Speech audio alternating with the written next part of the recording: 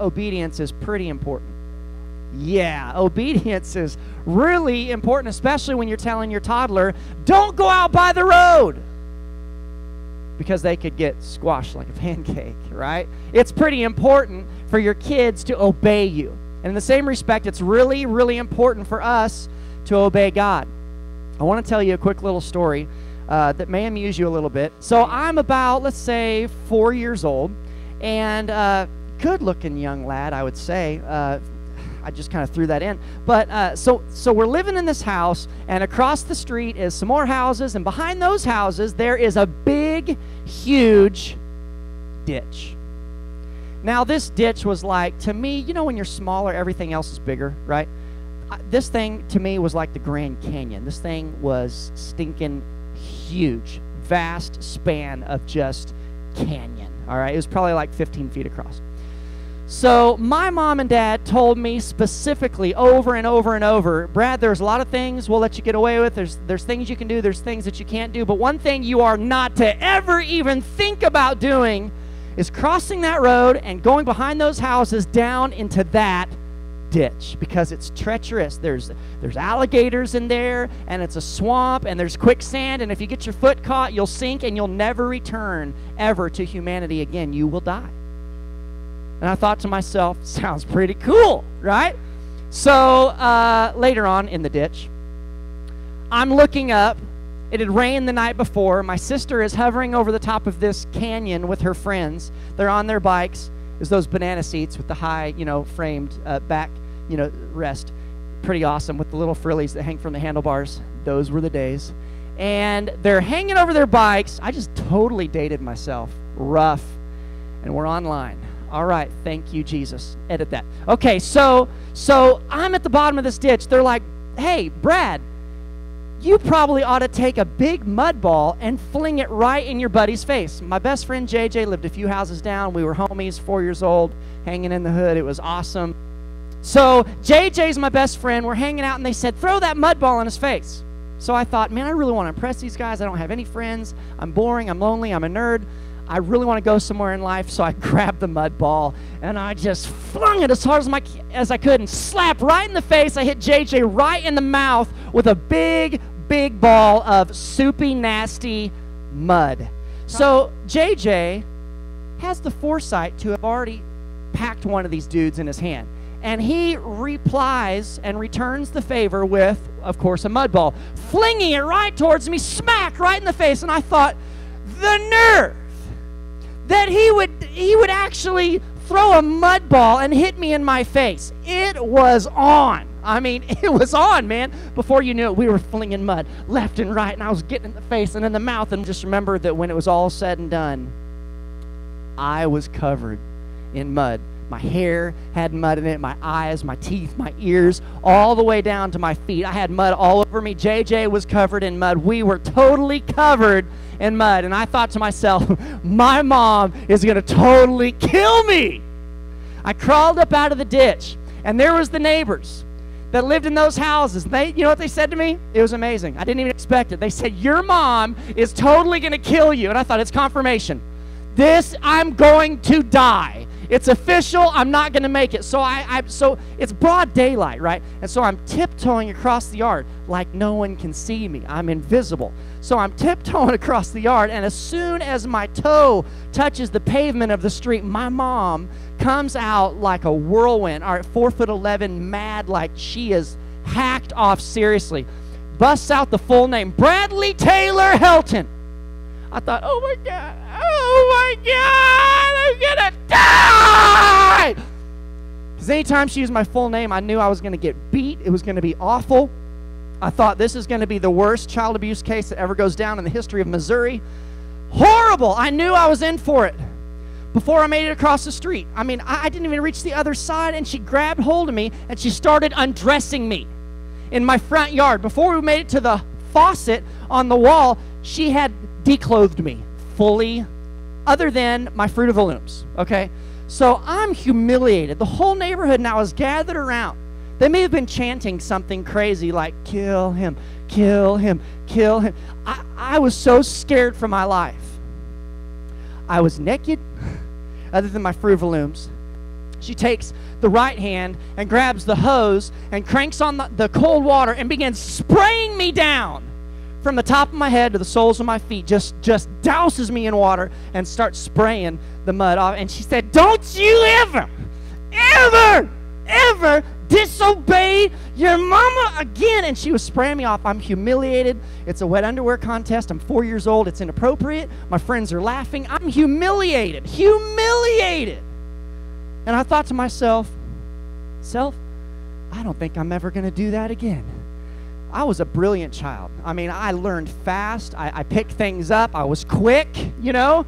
I never played in that ditch again because she made an interesting psychological impact on me that has changed me, altered me, impacted me for all of time. I will never be the same again, ever again, because of what that woman did to me on my lawn that day.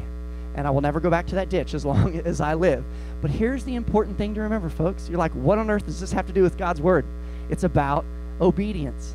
I learned very quick in life that obedience is really, really, really important. And today we're going to learn about a guy who was known for his disobedience, and look what God does with him. Turn to Jonah this morning. I have to say, that is honestly our children's favorite story they've heard since they could even, like, speak. And Brad has told that story over and over. And when their friends come over, they say, "Dad, tell our friends the story about you in the ditch." And so the story has been exploded and exploited. It gets and your better, definitely. Poor mom. His mom is actually the one in our coffee shop, the sweetest woman. And she honestly... And they're walking her out in handcuffs right now. She wouldn't beat anybody, and I bet you didn't get one spanking your entire life. You needed one or two, but you didn't get them. But you did get sprayed off in your Fruit of the Looms. I did. Go with me to Jonah, chapter 1. Today we're going to look at a guy who, although he was a prophet of God, God spoke to him. He was doing the will of God in his life. He is known for his disobedience. And today, you've probably, whether you've been to church your whole life or whether today is the first day you've ever donned the doors, I bet you've heard of a guy who landed in the belly of a whale. Now, we don't know if it was really a whale, and there's actually a theater right now, Sight and Sound Theater in Branson, that is showing this very story. Now, we've been there. We haven't seen Jonah, but Let's go right now. Let's all run out the doors. It's phenomenal. We've been there. We've seen a couple of the others. But this story is known around the world. And unfortunately, Jonah was known for his disobedience. Let's read. The Lord gave this message to Jonah. Get up and go to the great city of Nineveh. Where's he supposed to go? Nineveh. Announce my judgment against it, because I have seen how wicked its people are. But Jonah got up and he went in the opposite direction to get away from the Lord. He went down to the port of Joppa, where he found a ship leaving for Tarshish. He bought, that's a hard word to say. It sounds I know, like you're laughing. You have a speech impediment. I know. Tarshish. How do you say it without Tarshish. a speech impediment? Just say it with a straight face and work right past it. Tarshish. Just slow it down. He bought a ticket. He went on board, hoping to escape from the Lord by sailing. We'll just skip that word. He was going to sail far away. But the Lord hurled a powerful wind over the sea, causing a violent storm that threatened to break the ship apart. We're going to stop right there because I'm not going to read all 5 chapters. I'm going to tell you what happens from here on out. Jonah is on this ship. Now, this is a double-decker, okay? It's kind of like in today's, it would be like a houseboat, okay? So you can go downstairs in this boat. Jonah goes on. He knows he's running from God. He goes down into the bottom of the boat, and he does what everybody does when you're stressed out, right? We get a cup, like a big deal of ice cream. We eat the whole thing, and then we go to sleep. That cures everything, right? Wrong, but that's probably what he did. I don't know if they had ice cream or not, but whatever they had, like figs or something. Figs. He probably had some figs. He goes to sleep. And as he's sleeping, all of a sudden, this ginormous storm, which God has brought, begins to just take this boat and just like toss it like a rag doll. I don't know if you've ever been on the lake when there was a storm. Has anybody ever been out on the lake when there's a storm? Does that not just about freak you out? I mean, yes, there's still hands like, yes, I was totally, completely freaked out. Because you're thinking, I'm going to die right here. Well, that was the captain and all the sailors. They were thinking, we are going to die. They served false gods, and idols is who they worshipped. They began to just cry out to any god, like, any god in the universe, help us. And all of a sudden they're looking around and they're wondering, like, where is that guy that boarded this ship with us? Who knows where he's at? And so they go to find him, and the captain goes down into the bottom of this boat, and where does he find Jonah? But curled up like a little baby, just sleeping. He's not at all bothered by the storm. And so the captain is like shaking him, like, wake up, dude, what is wrong with you? We're all going to die. Do you not see the storm? Something horrible has happened. One of us has committed this great sin.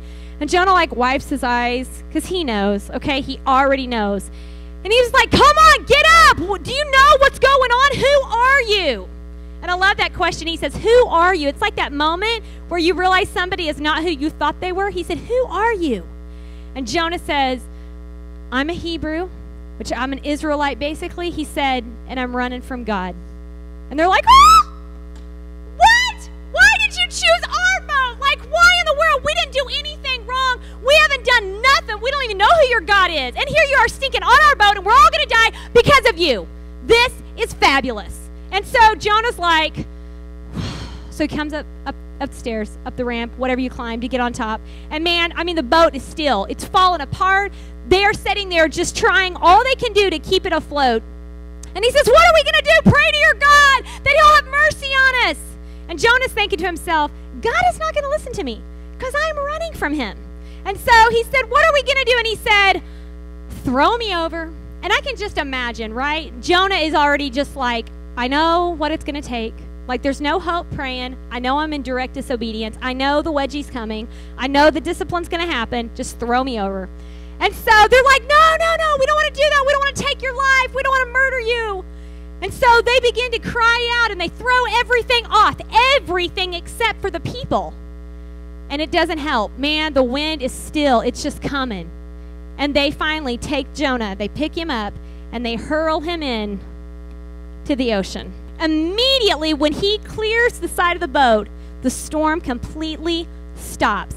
Now, I don't know about you, but that would totally and completely freak me out probably more than the storm. Because the storm just doesn't like fly in, you're about to die, and all of a sudden the sun is shining, and it's the most beautiful day you've ever seen in your life. That's what happened. All of these sailors are like, and I want to read it to you because only God's word can say it the way it happened. In verse 16, it says this: the sailors were awestruck by God's great power, and they offered him a sacrifice, and they vowed to serve him. At that moment, they had not believed in God until this moment. And God showed him, all of these guys, how real he really was.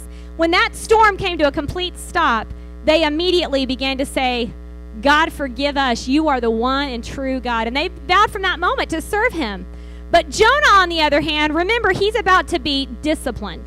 How many believe your kids, there should be consequences for disobedience? Discipline was going to happen. And so as he was thrown off the edge, God provided a ginormous fish. Now, we believe it's a whale only because that is like the largest one that we see today.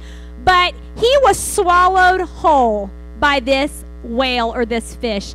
And so I want you to just imagine just for a moment, I don't know if you've ever done an autopsy on one or not, where you can just literally cut them open and see their digestive system. But imagine that Jonah goes into this belly of the well, and immediately what begins to happen in the body once something comes into the stomach, the process of digestion begins. So the body begins to break it down. So this is not a comfortable place to be. We're talking about places today, okay?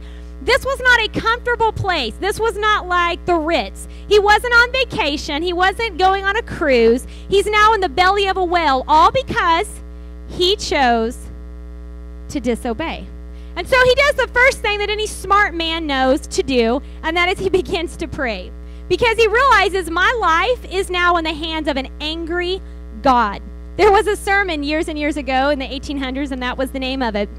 Sinners in the hands of an angry God. Man, that was Jonah. And so as he's in there and he's praying, he begins to cry out and to repent and to tell God, if you'll just give me a second chance, I will go back and I'll do what you told me to do the first time. Imagine with me, had he just obeyed, this whole nasty scenario of the ship and of the storm and being in the digestive system of a whale wouldn't have had to happen, right?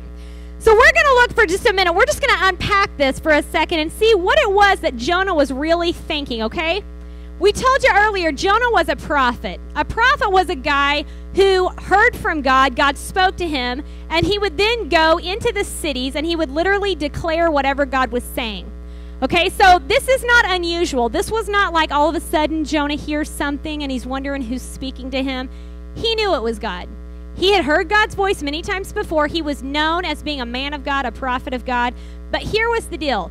This time, he didn't want to obey. Somebody asks you to do something, and you're like, no, I don't want to do that. You know, your kids look at you and go, why? I don't want to do that. Well, that was kind of Jonah, but he had a pretty good reason, okay? He doesn't even argue with God. He just gets up, and if you can go to my map, I want to show you something here.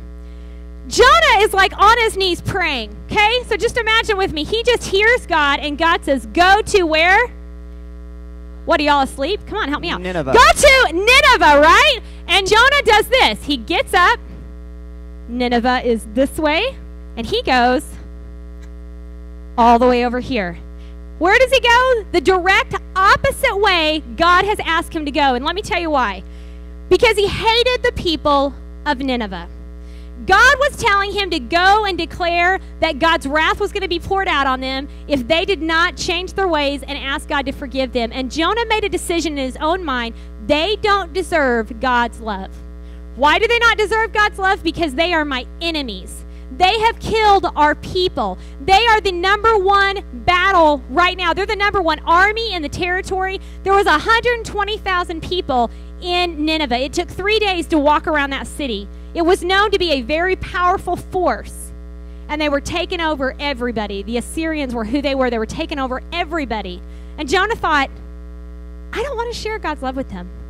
That's my enemies. I don't want to do that. So he makes a decision clearly after hearing God's voice to completely and totally disobey.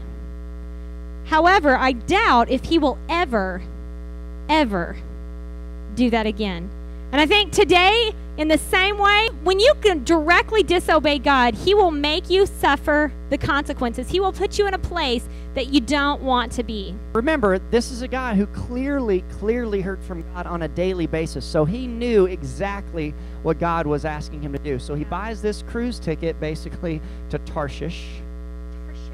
And he finds himself in the hull, in the bottom of the boat, and the storm's raging like crazy. And so they begin gambling, like they're casting lots up on the deck. These sailors are like, we're all going to die. We don't understand why. It's got to be somebody on this boat. This is not normal. This is the wrath of a god of some sort. So let's find out let's get to the bottom of this. So they start casting lots, and the lots land on Jonah. And so he's downstairs sleeping. They go wake him up, and they're like, dude, what on earth? Who are you? Where are you from? What's your ethnicity? I mean, what is your story? Why are you here? It's my fault. I'm sorry. I blew it. God told me to do something. I didn't do it. And he goes, and the scripture says, why did you do that? Right. I mean, it's hilarious when you think about it. The captain says, why? I mean, he doesn't even serve God. Right. He doesn't. This captain doesn't have a relationship with God, but he's thinking, okay, like you walk with this God every day. I don't know who he is, but you obviously believe that he's powerful, and you chose to not obey. Why did you do that? So long story short, they throw him into the ocean, and guess what happens? This huge whale of some sort swallows him. He's in the digestive juices for days. It's pitch black. It stinks. It's nasty. He's starving. He maybe even just kind of just treading water. It's not really water, but it's stuff. Treading in the blackness of this whale's belly. It's nasty. And so 3 days later, what happens? I'll give you a visual illustration. He's in the belly, and then the whale starts to get some indigestive things happening. He goes, throws him and spits him up and vomits him up onto the shore.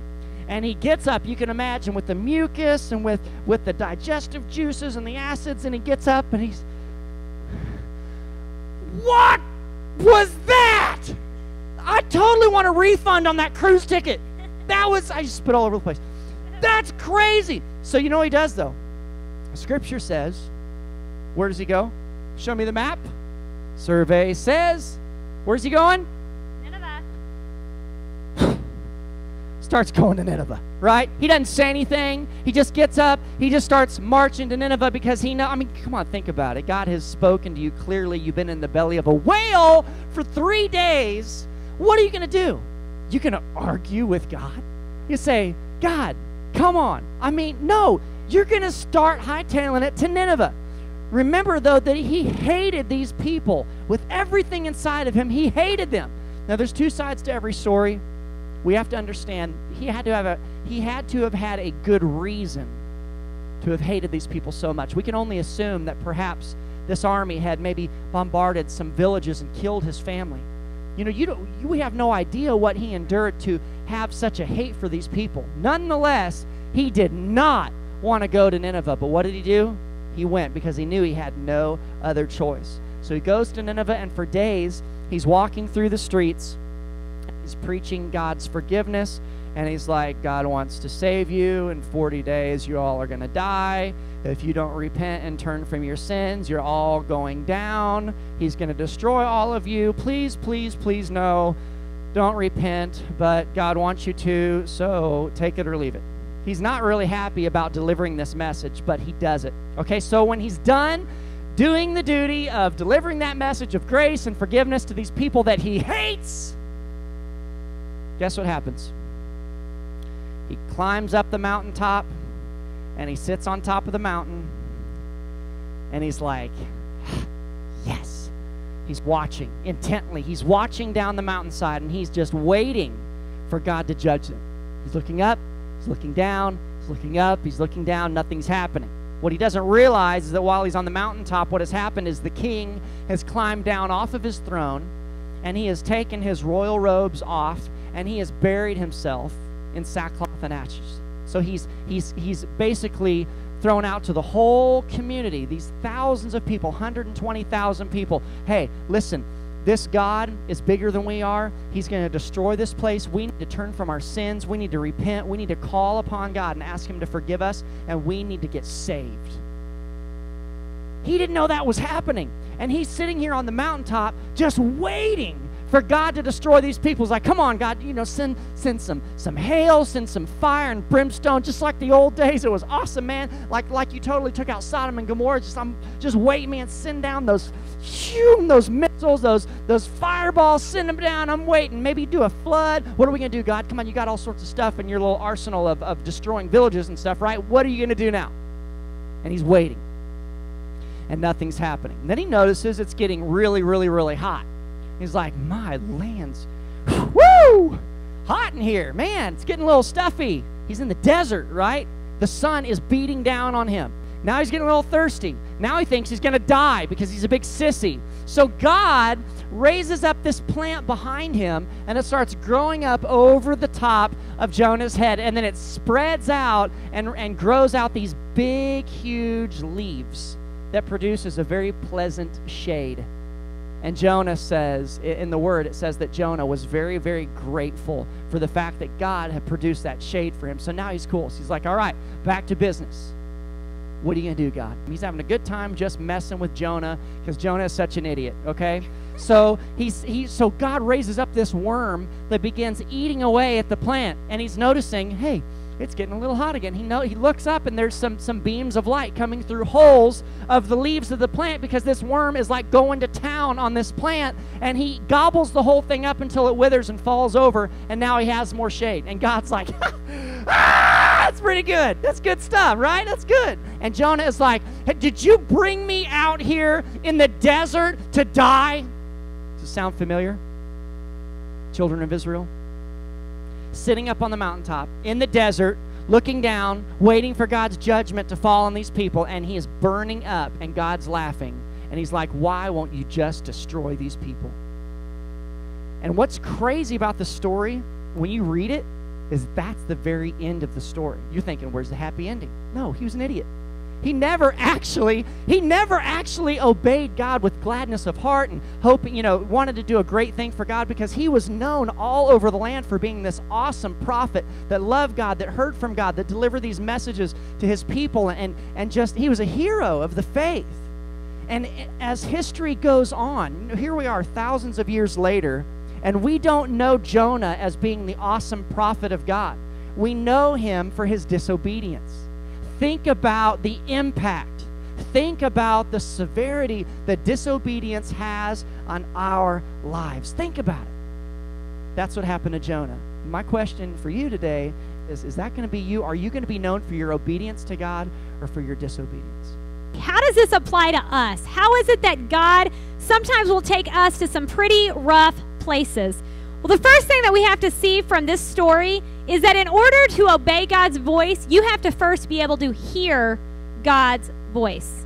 Now, God will speak to people who have never even professed him, never had a relationship with him, and that's the first time that you may feel that drawing, like there's a sick something in my stomach, like I know there's a void in my life, and that's God trying to tell you, you're missing me.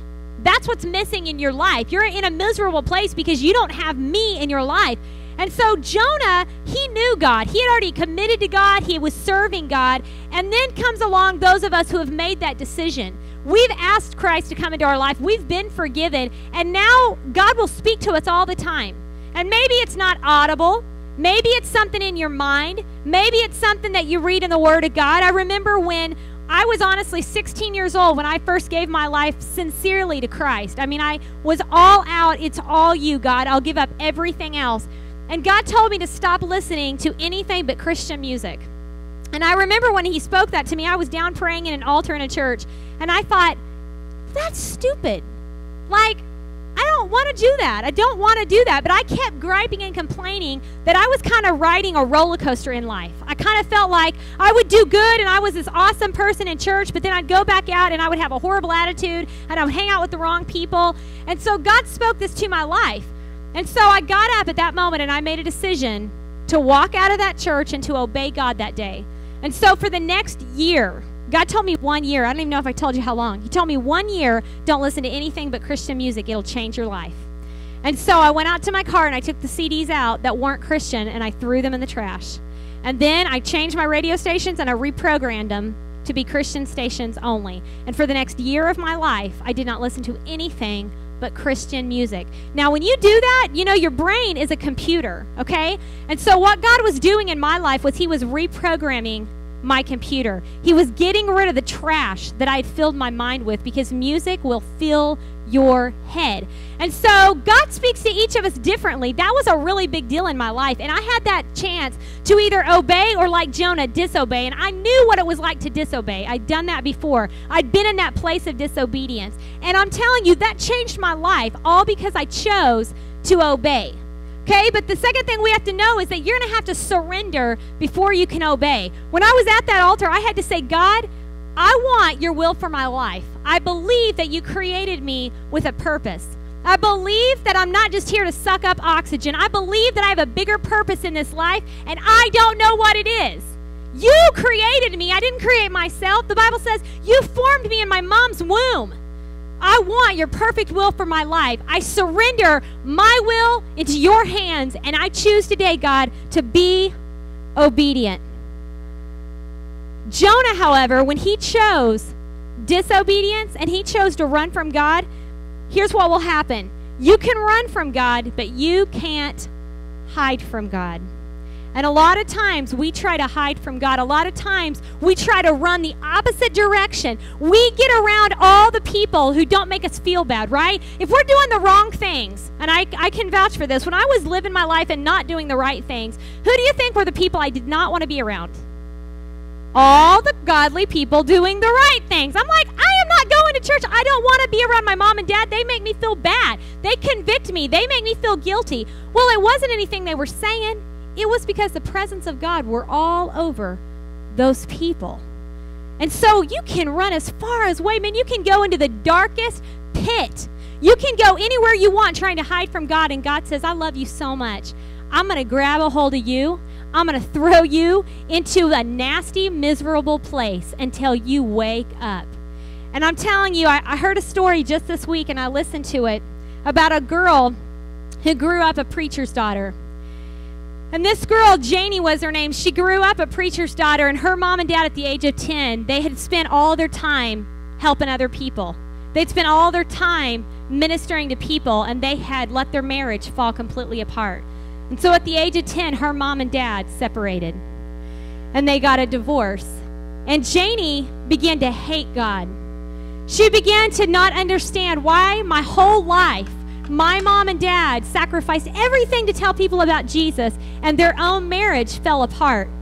And so Janie says in her story that she began at that time to just run from God. Well, it wasn't very long down the road. A few months later, her mom and dad reconciled, and they got remarried. And God began to bring healing to that marriage. But Janie was so hurt by what had happened. And so Janie began to go out and live the party life. And at the age of 15, Janie was raped. And because she was so frustrated with her life, she'd begin to stress eat. And she, at 15, weighed over 200 pounds. And so she felt awful about herself. Now she's been raped. So she did the only thing she knew what to do, and that is she ran right out to the party scene. And she started filling her life with people and alcohol and people who would make her feel good. And one day someone came up to her and gave her a hit of cocaine. And she said from the moment she took that first hit of cocaine, she was addicted. And the reason was, all of a sudden, it made her forget about everything that was real in her life.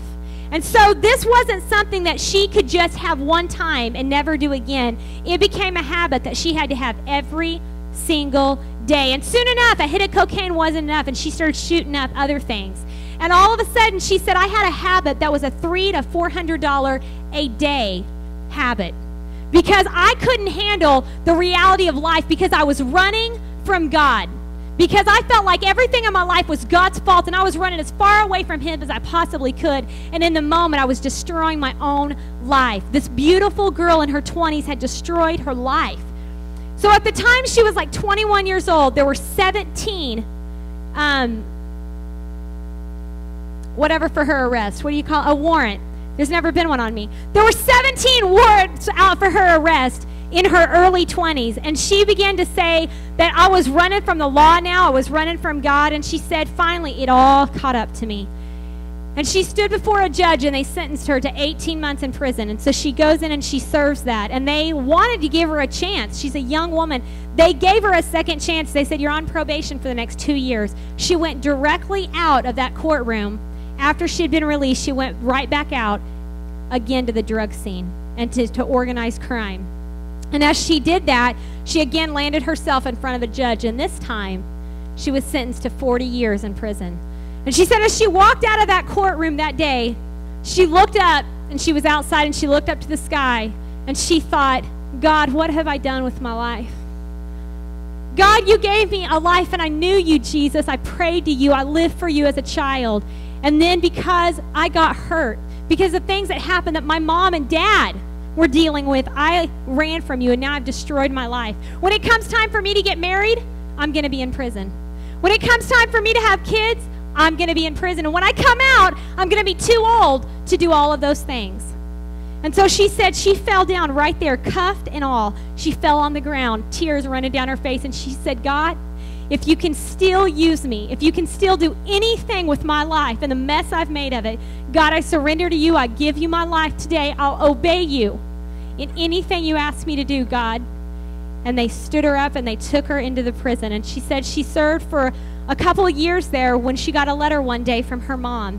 And the judge that had sentenced her to 40 years had now retired, and someone else was there. And her mom said, we have a new court date. They're going to rehear your trial. They're going to go back and they're going to let you come in again. And this time when she walked into the judge looked at her and she said, young lady, I'm going to give you one last chance to get out of this room and to go make something of your life. And she said, I'd spent the last 2 years reading my Bible and praying every day in that prison cell. And she said, I walked out of that courtroom and I vowed I will make something of my life for you, Jesus. And to this day, she speaks all over the country, sharing her message of what God did in her life, because He completely, totally turned her around, gave her a husband, gave her children, gave her a ministry. Because you can run from God, but you can't hide from God. God will put you in a place of misery. And that was all brought on her because of disobedience, because she wasn't willing to do what God was telling her to do as a young child, as a young teenager. But God loved her so much. And we can look at that story and we can say, you know what, I know people just like that. Or maybe that's you. Maybe you're the one running from God. Maybe you're the one who feels hopeless today. But the amazing thing is, God is a God of second chances. God gave Jonah a second chance. God gave Janie a second chance. God gave me a second chance. And He'll give you a second chance today. What God is calling all of us to is a life of obedience. If we will surrender to Him and say, God, whatever you ask me to do, I'm going to obey you. But what's most important is, what is our responsibility? What has He called us to do? Be obedient. Be obedient. Be obedient. Obedient to His word each and every day.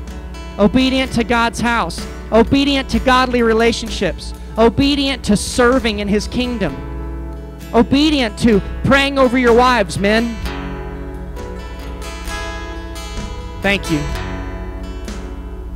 Obedient to spending adequate time with your children and raising up God-fearing kids. Obedient to giving God your mind and your heart. Obedient to giving Him your time. Obedient in every area of your life. Obedience. It's what He's called us to. This life is not about us. It's about Him.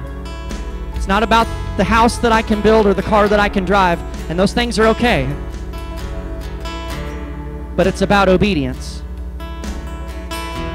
I'm a servant of God.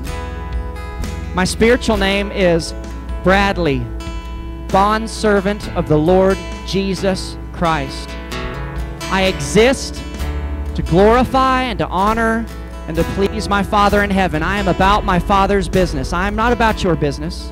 I am not about my business. I am about my Father's business. And it just so happens that my Father's business is to love Him with all of my heart and love everybody the same. You are called to be obedient. You are called to be a servant of God. Are you ready to be obedient this morning? In the very beginning of our church plant, things weren't going quite well. We were broke. We were in the middle of Nowhereville, Oklahoma, with no money, in a trailer in the middle of a field, wanting to plant a megachurch. And things were not going quite well for us. I don't know why, but they weren't going well. And God spoke to my heart, just like He did Jonah, and He said, you made a promise to your church before you went to Bible college that you were going to fulfill that promise financially. We were having a building program, and I made a dedication to give $1,000 to this building project. Misty had done something very, very similar in her situation with her church when they were building a new gym. And both of us had not fulfilled our end of the promise towards those building programs.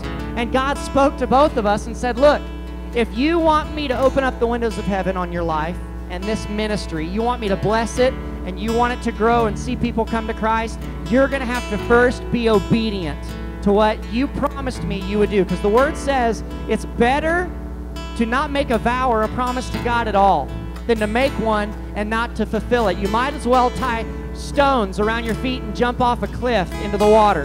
That's what the Word says. And so the Lord dealt with us. And I'm telling you, we were broke. We were broke. I had to sell my guitars. My amps, all my music gear, so that we could buy groceries. It was bad. And I still had $500 that I had to come up with to fulfill my end of the bargain to God. I said, God, are you nuts?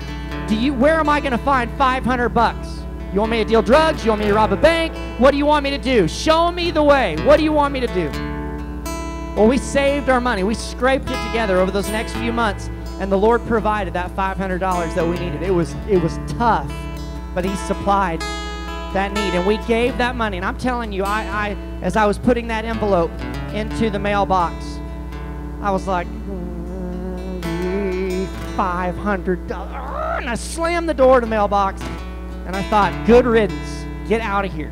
I was just like Jonah. I was like, no, I hate this, but I did it.